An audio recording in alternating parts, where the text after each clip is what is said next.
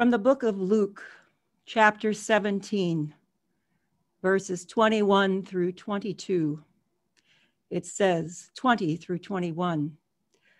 And when he was demanded of the Pharisees when the kingdom of God should come, he answered them and said, the kingdom of God cometh not with observation. Neither shall they say, lo here, or lo there, for behold, the kingdom of God is within you. Let's end those words of our beloved Lord Jesus. Teresa of Avila said, all harm comes to us from failing to realize that God is near.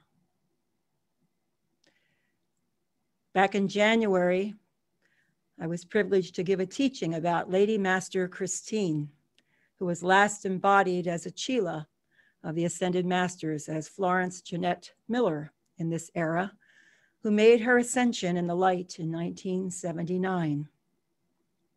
We spoke of one of Florence's most famous embodiments as Teresa of Avila, the 16th century Spanish mystic. Today, I thought it would be worth going back to study in more depth this saint's most profound spiritual writing, The Interior Castle. But also, how does this teaching relate to what is happening in today's world, in this land we call America? And how does the larger picture of our own spiritual awareness and consciousness change the picture of the earth and what will happen? So I will not simply describe these 7 mansions or dwelling places that Teresa of Avila describes in the Interior Castle, but what the Ascended Masters also have said through the years on the importance of the building of this fortress of light within us as the greatest protection of our soul's ultimate victory. According to an account by Teresa to her early biographer, Diego de Yepes, Teresa received the entire image of the book Interior Castle in a vision on Trinity Sunday in 1577. Now, what is Trinity Sunday? Well, it is the first Sunday after Pentecost in the Western liturgical calendar. And it is the Trinity Sunday celebrates the Christian doctrine of the Trinity, the 3 persons of God, the Father, Son, and the Holy Spirit. And we'll read from a teaching from Elizabeth Clare Prophet, who gave this in 1978 on the importance of the 3 aspects of God in the threefold flame of our own interior castle of our hearts. This biographer, Yepes, also Teresa's former confessor, as she was a nun, stated she beheld a most beautiful crystal globe, like a castle in which she saw 7 dwelling places or mansions, and in the 7th, which was in the center, the King of Glory dwelt in the greatest splendor.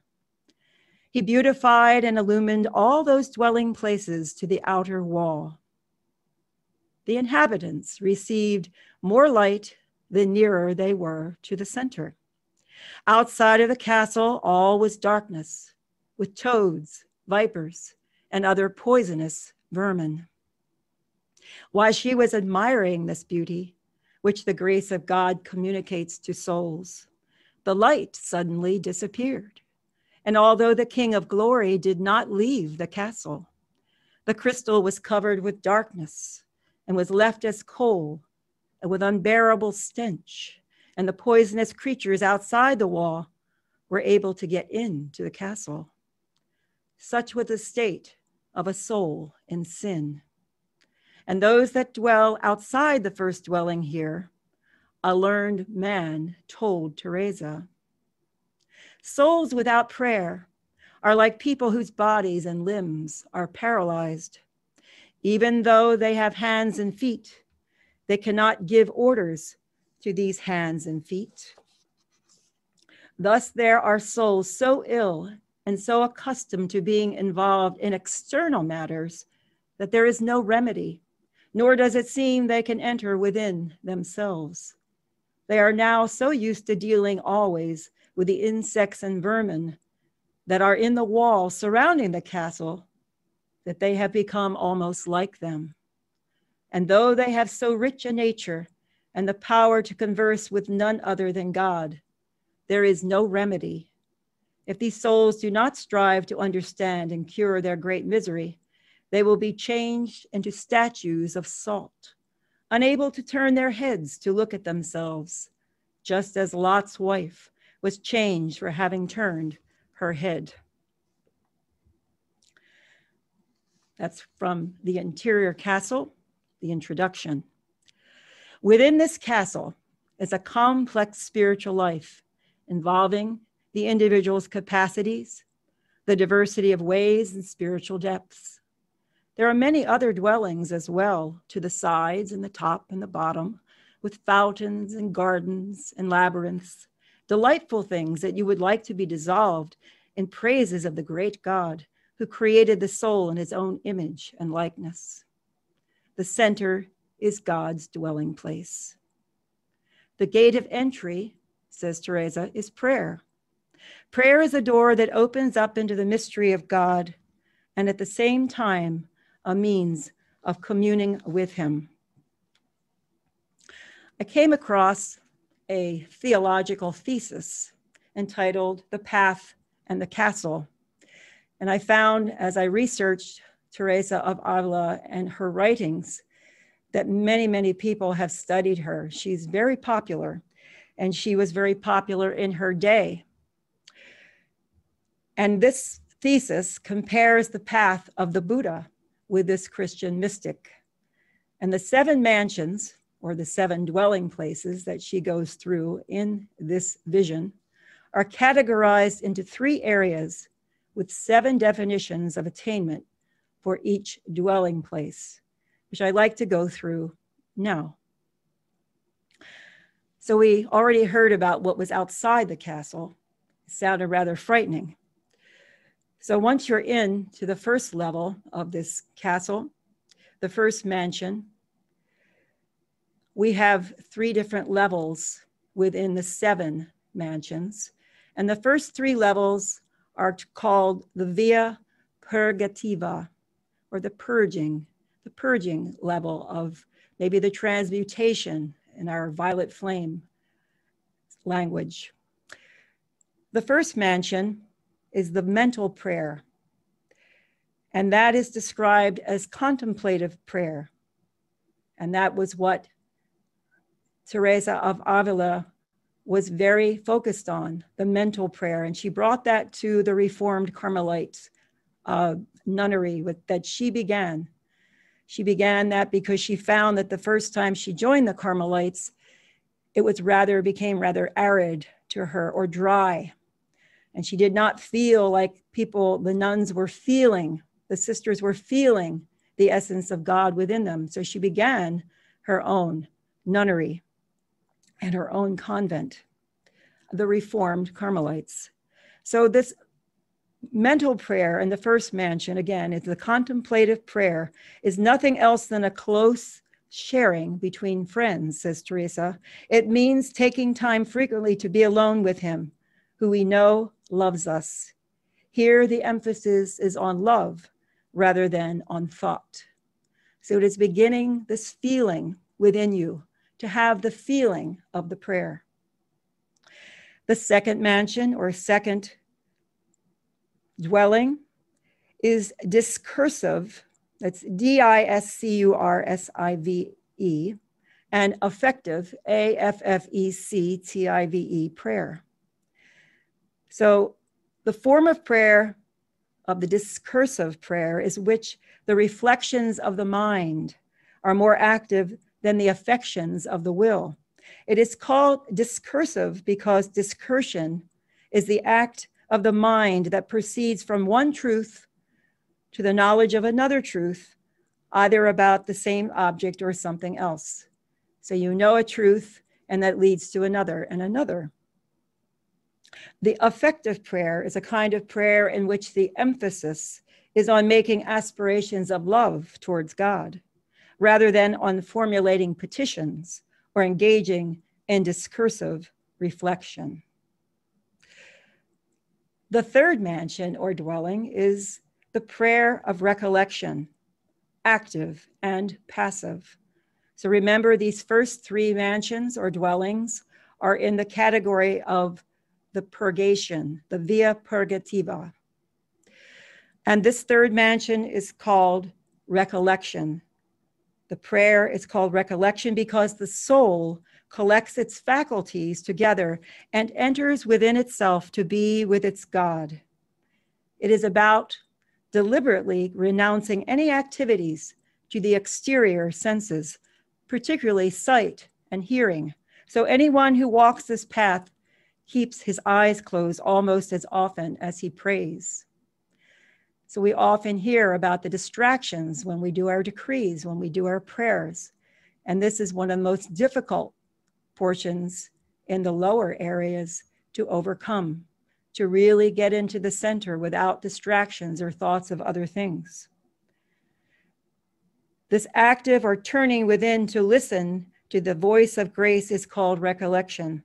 And this term expresses the act whereby the soul gathers and collects itself into itself, those powers of attention hitherto scattered and divided among many objects.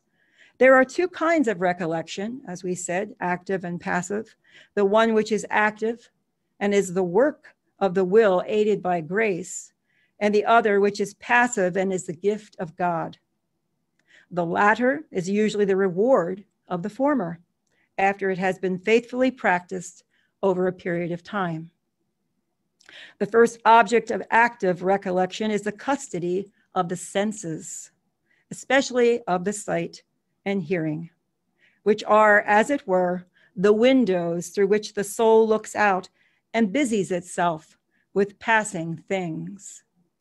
When the soul is thus, for the most part, attentive to all that is going on outside itself, it cannot keep watch with him, nor give heed to the interior master, who seeks to instruct and correct him. It cannot so much as hear his words. So now we're going into the area which is via illuminativa, the illumination.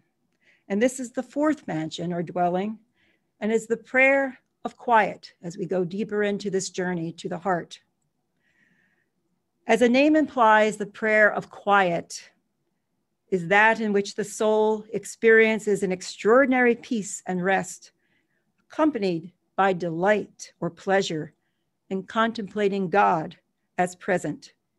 In this prayer, God gives to the soul an intellectual knowledge of his presence and makes it feel that it is really in communication with him, although he does it in a somewhat obscure manner. The manifestation increases in distinctness as the union with God becomes a higher order. This mystic gift cannot be acquired because it is supernatural. It is God himself who makes his presence felt in the inmost soul. So we have taken out the distractions, and we are in this middle place, this fourth mansion, this fourth dwelling place, where we have realized the light of God. And we go on to the next set of three, the fifth, sixth, and seventh. And this area is called the Via Unitiva, or unity area. The fifth mansion is a prayer of simple union. The soul now goes deeper into prayer to unite herself to God in what is appropriately called the prayer of union. And some scholars call this prayer the prayer of incipient union, or the prayer of the sleep of the faculties. It means you're shutting off all of those things, those ears, those eyes, and going completely within to shut out the externals. And here the soul falls asleep to the things of the world. And in this sort of death, becomes united to God. Thus, the faculties are suspended, and there is virtually an unconsciousness as the soul appears to have withdrawn from the body. The hallmark experience of this prayer is the certainty that, however short in duration, the soul was united to God. Many of you have had that experience. I remember probably 25 to 30 years ago or more, and I was sitting at my altar and meditating on the I Am Presence chart, which many of us do. And that chart has a great ability to take us and focus us into the heart of God. And indeed, that one time I can remember doing my prayers and decrees and staring at the chart, and the chart came alive. It became three-dimensional, and it was around me. And it was like a bubble that you did not want to burst. It was like such a fragile thing that you hardly wanted to move. And it was an enlightenment. So it speaks here of however short in duration, the soul was united to God. So you really felt as if you were in your presence. And I'm sure you have also had those experiences in your spiritual work. Teresa explains this fifth mansion, and she says, God implants himself in the interior of that soul in such a way that when it returns to itself, it cannot possibly doubt that God has been in it and it has been in God. So firmly does this truth remain within it that although for years God may never grant it that favor again, it can never forget it or doubt that it has received it. This certainty of the soul is very material. End of that quote. Teresa compares the soul's growth and progress in a celebrated analogy. She liked to use a lot of simple terms. Teresa did not have a higher education. She was a simple woman.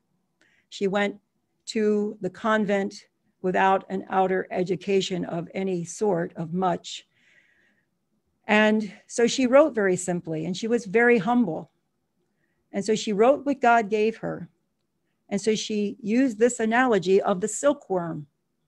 She said, this large and ugly worm appears to be almost dead in the winter. But when the warm weather comes, it begins to feed on mulberry leaves and then to spin silk from twigs on the ground as it makes itself into a very tight cocoon. And this really woke me up because I grew up on a farm, and along the road by the fields of our farm, there were several rows of mulberry trees. And I remember every summer, early summer, there were all these tents of the silkworms. They took over the entire tree. So she goes on to say,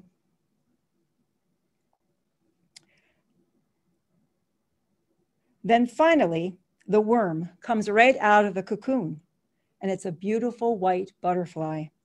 Likewise, the soul spins its own cocoon through penance, prayer, and mortification until it becomes hidden in God. When it becomes quite dead to the things of the world, it comes out a little white butterfly. Having experienced the prayer of union, the soul now has the most vehement desire for penance, solitude, and for all to know God. Have you experienced that on your path?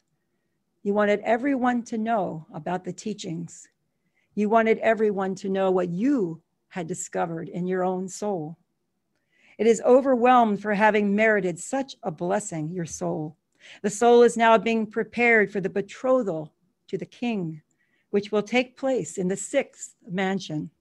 Teresa warns the soul to remain humble, for the power of hell is still capable of winning the soul back to sin. The soul is still susceptible to the perils of pride and self-delusion. Self-love must be crushed. The soul must keep her eyes fixed on the king's greatness and grow in love. Love is never idle. The soul must keep advancing. So we are still in this unity area. The sixth mansion, the sixth dwelling is spiritual betrothal. Entrance into the sixth mansion marks the transition from the illuminative stage of the journey to the unitive stage. The soul has fallen deeply in love with the King, the Holy Christ Self, and is now ready for spiritual betrothal to him. However, the journey through the sixth mansion will not be without danger and affliction, and to persevere, the soul will have to suffer much. Oh my God, Teresa laments, how great are these trials which the soul will suffer, both within and without, before it enters the seventh mansion. Still, the suffering to be experienced by the soul in the sixth mansion will be counterbalanced by many mystical experiences the soul undergoes of a truly amazing nature. It is in the sixth mansion that the soul begins to experience extraordinary mystical phenomena that one associates with some of the great saints, of which we know of, even in our age, like Padre Pio, who bore the stigmata, John Bosco. These experiences of God, which Teresa is recounting from her own personal experience, include locutions, visions, raptures, ecstasies. There is a beautiful statue I'd just like you to look up because it is so beautiful. It's the Ecstasy of Saint Teresa of Avila, and it's in Rome, and it's done by the sculptor Bernini. It is just a beautiful focus, and I would like to recommend you look that up. Tearful desire to be taken out of this earthly exile, flights of the spirit, and jubilations. Teresa explains these experiences in significant detail. In her book, this is the longest chapter. It has 11 chapters describing the sixth mansion, but cautions the soul not to rely on them for the fear the soul might think too highly of itself or even become delusional. Now you have to understand that Teresa was born in 1515 and died in 1585. She died at 67. And that was the time of the Spanish Inquisition, or the latter part of the Spanish Inquisition, which is when Spain wanted to become primarily Catholic. And they took Jews or Muslims, if they were trying to become a Christian, then they could be brought up for trial for heresy if it looked like they were just becoming a Christian for the sake of saving their souls from the folks who were going against them, but that they could become or stay a Jew or a Muslim, but it was not encouraged. But it was only the Christians that at that time that were looked upon and scrutinized for heresy. So she had to be very careful when she was told by her confessors to write the books that she did. She wrote them with great humility because these kind of experiences of levitation, for instance, could make her look like she was becoming greater than God. And that was always a sign for the clergy to look upon her as possible delusionment or becoming greater than God in her own mind. So she had to be very careful to constantly in her writings to give deference to her confessors, to the men, because they were the head of the church. And so she was very clever in the way she wrote and very humble. It says, mixed in with these ecstatic experiences are terrible times of suffering. In the mansion 3, the king tested the soul's resolve by subjecting it to profound period of aridity or dryness. And passing this test, the soul moved on to mansion 4, entering the illuminative stage and experiencing infused prayer. To enter into the mansion 7, the soul is going to have to withstand even greater hardships. These hardships include physical illness, depressions, persecutions, and even seemingly insignificant trials like backbiting and undeserved praise. Teresa tells the soul that some of these sufferings are comparable only with the tortures of hell. And yet the soul bears it all because of her intense love for the King, her holy Christ self. Teresa calms the soul by encouraging her not to neglect meditative prayer. The soul is not to restrict itself to contemplative prayer or infused prayer. It is beneficial that the soul meditate on the sacred humanity of Jesus, on the Blessed Virgin Mary, and on the lives of the saints. Teresa is really making a very important philosophical point here in the sixth mansion, that the world of supernatural prayer cannot be separated from the categorical world of time and space, and thus practicing meditative prayer keeps the soul grounded in reality and protected from delusion. This is a practical warning from Teresa that the soul should not chase after mystical phenomena unless it is firmly rooted in the historical faith of Christianity. The soul in the sixth mansion has been on a roller coaster ride, experiencing the highs of many phenomenal mystical experiences and the lows of many trials and afflictions. And it is said that Teresa would tell her sisters she was so embarrassed by her levitation during Mass that she had her sisters actually try to hold her down. So she was becoming the saint in action. She weathered the storm, and she's ready to enter the peaceful confines of the seventh mansion. And this is the place where only the king dwells. The seventh mansion or dwelling is the spiritual marriage. When the soul comes to the seventh mansion, she enters into spiritual marriage with her bridegroom, the king. The soul has penetrated to the very center of itself where his majesty alone dwells. Teresa refers to this place in the soul as the second heaven. The soul is brought into this mansion by means of an intellectual vision where the most holy Trinity reveals itself in all three persons. And remember, she got this vision on Trinity Sunday. Here, all three persons communicate themselves to the soul and speak to the soul. Teresa is no doubt recounting here what she experienced when she entered the seventh mansion. She indicates that in addition to this experience, she also granted a vision of Jesus in great splendor, beauty, and majesty, after receiving communion. Jesus spoke to her at that moment. And there are many wonderful effects produced in the soul as a result of this spiritual marriage. And these are some of those instances. A self-forgetfulness, which is so complete that it really seems as though the soul no longer existed. So entirely is she employed seeking the honor of God. And also, there is produced in the soul a great desire to suffer, and the soul bears no enmity to those who ill-treat them. They bear no enmity to those who ill-treat them.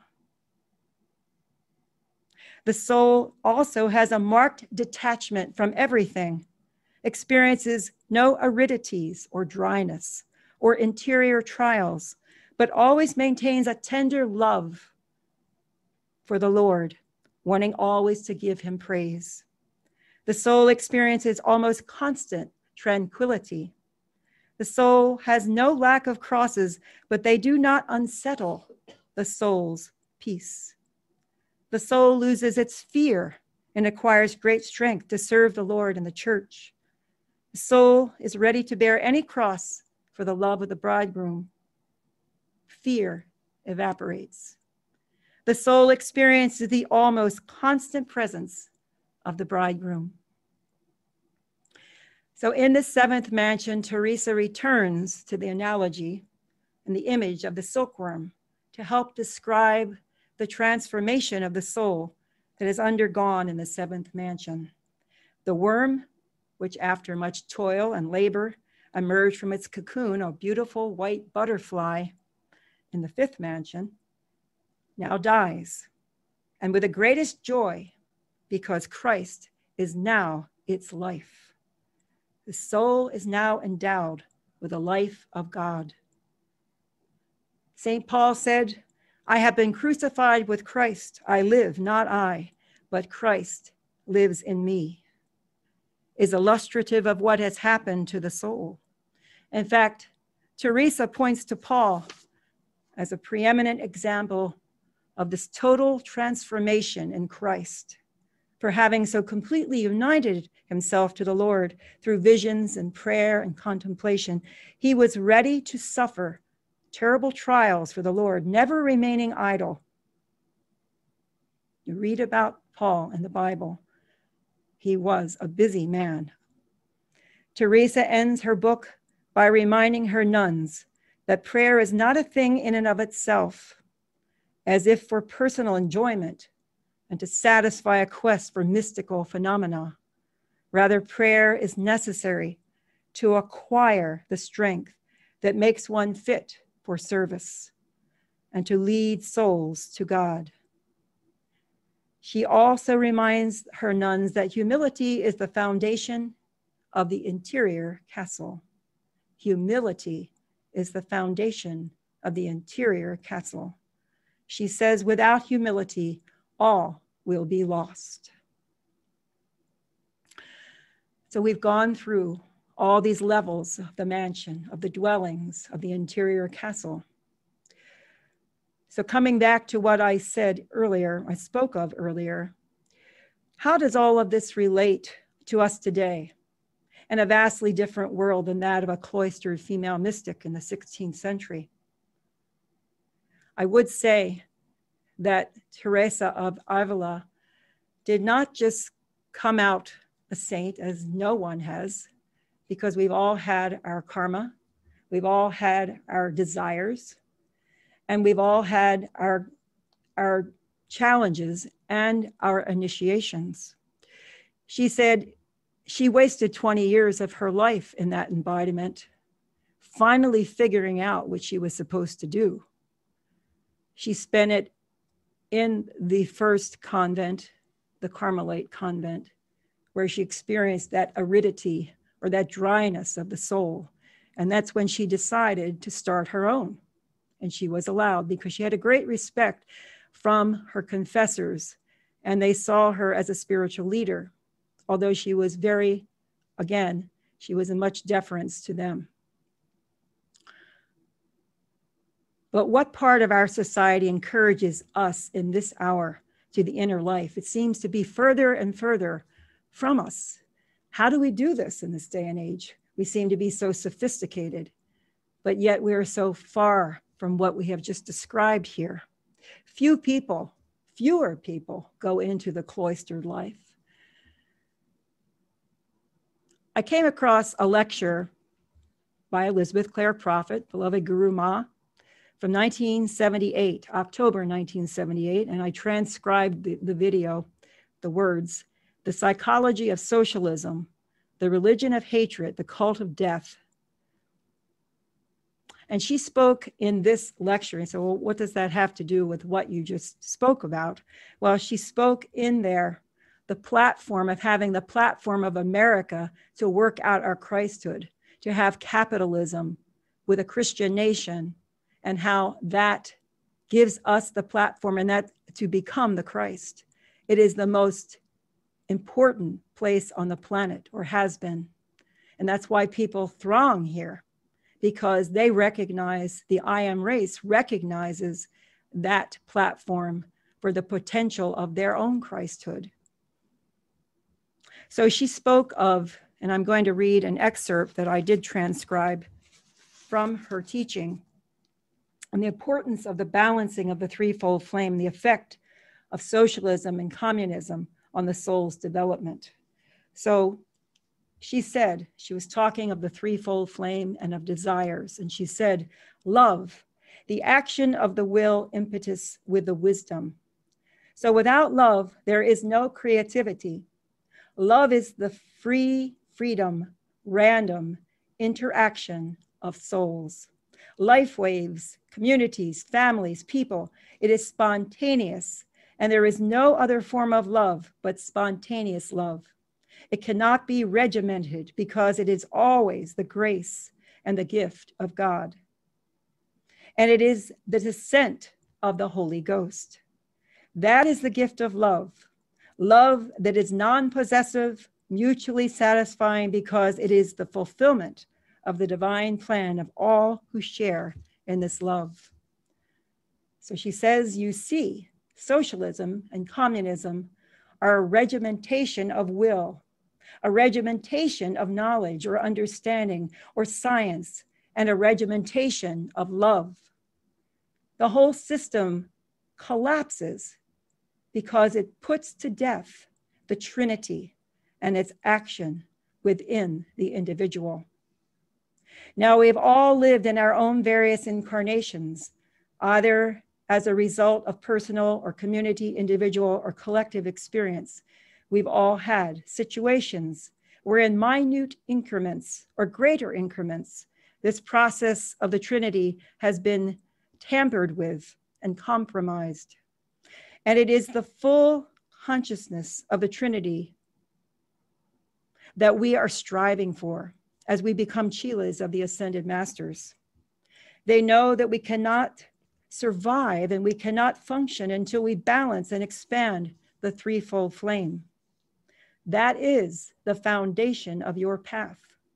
To expand those three aspects of God's consciousness, and the definition of the Christ is one who has power, wisdom, love, with perfect balance within its being, body, mind, and soul. Memory. The threefold flame must be in balance and blazing and command in the desire body and the subconscious. It must be balanced and it must be blazing. And the memory, which is also interacting with the desire body in the subconscious because it holds the records. It must be in the mind and it must be in the physical body. Now she says, this is the end of this quote from Elizabeth Clare Prophet. Now, if the level then of the human habit pattern of this laziness, she says, this flabbiness of the four lower bodies and of the soul is not transmuted, the individual then will in all likelihood recreate the identical pattern and the identical karma, even though he has attained freedom from that previous karma. End of that quote from that teaching. So I wanted to bring that up because sometimes we hear these teachings from mystics from the Bible and we think, oh, that doesn't happen anymore. But we know in this activity, maybe we're more like that than the Catholic Church is today. We have the experience of the teachings of the Ascended Masters, and we know that Teresa of Avila reincarnated as Jeanette Miller, Florence Jeanette Miller, and became Lady Master Christine. And think of the work that she did in that lifetime, and she came to discover the science of the spoken word. And we know that the decree, as it is said in the science of the spoken word, the decree is the most powerful of all applications to the Godhead. It is the command of the Son or daughter of God made in the name of the I Am Presence and the Christ for the will of the Almighty to come into manifestation as above, so below. It is the means whereby the kingdom of God, remember that kingdom of God is within you, becomes a reality here and now through the power of the spoken word. So we have this wonderful tool, the science of the spoken word and the violet flame, which Teresa and her sisters did not have at that time. It seemed it was a more arduous path, but we have more tools. And sometimes, as Guru Ma says, there becomes a flabbiness or a laziness of the mental body to continue in the path. The more things we are given, it seems sometimes the less we give. I came across some other references to the interior castle, which I like to read from several Ascended Masters. Before we go into those excerpts, I'd like us to turn to our bulletins today. And there is a poem that Teresa of Avila wrote And this beautiful poem is in your bulletin, and we're taking an excerpt from it, which it repeats 3 times. It's called Nada de Terbe, Let Nothing Trouble You. Excuse my Spanish. We'll sing this in Spanish in the bolded type 3 times. And it said that they found this on her breviary, St. Teresa's breviary, when she was dying. That was her little prayer book that she used. And she wrote out this poem. And it's a simple format which you may turn to in distress if you're feeling afraid or anxious. And consider praying this prayer, opening your heart to God, adding your own words. And it's basically translated, let nothing disturb you, let nothing frighten you. All things are passing away. God never changes. Patience obtains all things. Whoever has God lacks nothing. God alone suffices. So let us turn to our bulletins, and we'll have the music now and sing together, Nada de Terbe.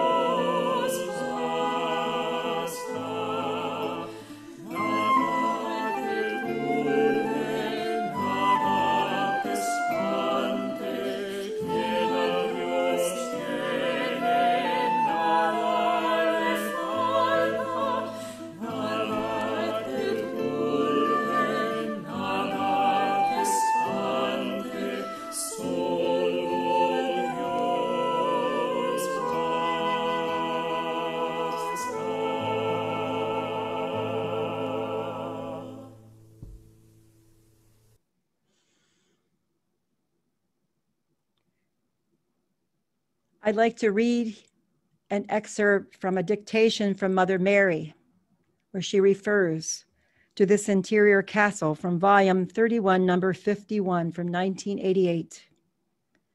Mother Mary says, there is balance in this path, beloved. Asceticism is not the way.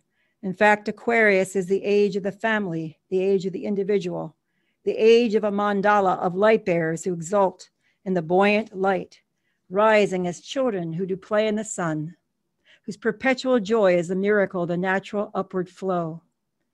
She says, you need no longer be disappointed in the shallow ones and their shallow relationships, nor in a love that cannot contain the vastness of thy interior castle.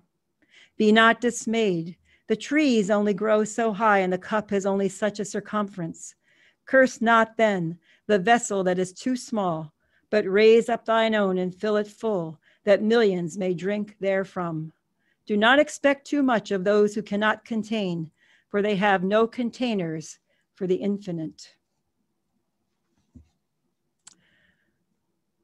A couple more excerpts I'm going to share with you from Pearls of Wisdom.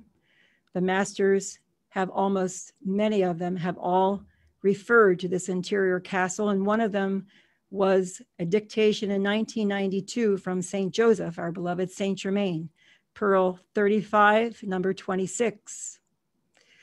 And it should be noted that St. Therese's first convent of the Reformed Carmelites was called St. Joseph's. She said, or St. Joseph said, "Therefore, you are the issue of God. Beware for those who are not the issue of God, who wander about, as I have said, seeking whom they may devour, have played with you, and with some of you, they've had a heyday. You have been moved this way and that way. You've been seized with an idea that they have planted. You followed it in its burst as a bubble, taking with it your supply and your very lifeblood. And then you've gone another way, and this away, and that away, instead of first seating yourself in the place of the Holy of Holies, of your heart chakra with your holy Christ self, and simply saying, so let us say together, I'll repeat after me, this affirmation of St. Joseph. Be still and know that I am God. Be still and know that I am God. And that the I am that I am within me is that God. And that the I am that I am within me is that God. And I will not be moved from my course of service to my God. And I will not be moved from my course of service to my God. He finishes by saying any distraction will do, any stray thought, just to get you away from your own interior castle, your own inner altar, and the altar of the Most High God. Shananda, our Indian master, in 1981, Pearl 24, number 23, said, the only castle that is fortified as a fortress of light is the castle in whom dwells the knight, who knows his God dwelleth with him. Only that knight can defend that castle in the king's name, who knows that God is. God is the inner being who is omnipotent, omniscient, and omnipresent.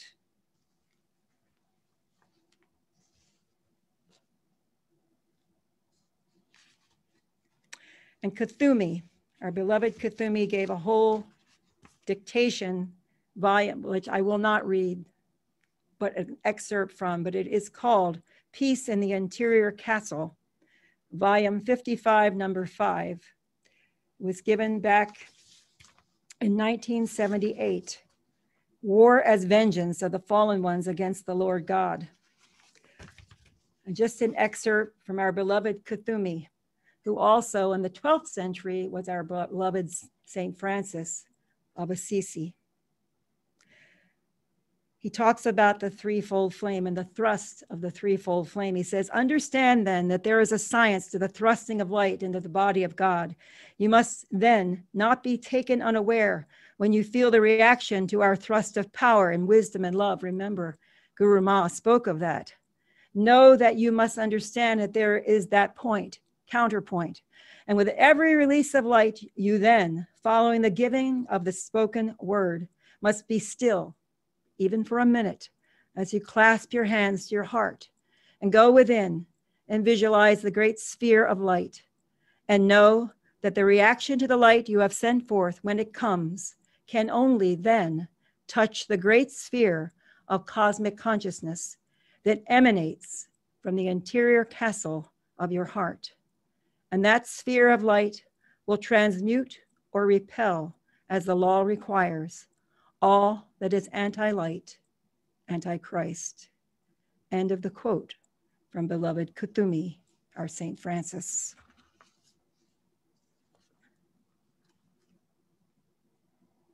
Our beloved Jesus gave a dictation on his Ascension Day in 1981, which I encourage you to read, The Memory of Your Soul under the Lamb of God. He gave it directly to Elizabeth Clare Provitt as the messenger. He addressed it to her. It's in volume 24, number 29. And he talks about the purging. When you're in the experience of purging, when in the sense of aloneness, like St. John of the Cross, and feeling now the presence and now the absence of your Lord. When you feel the trials coming and going, you know you are moving upward.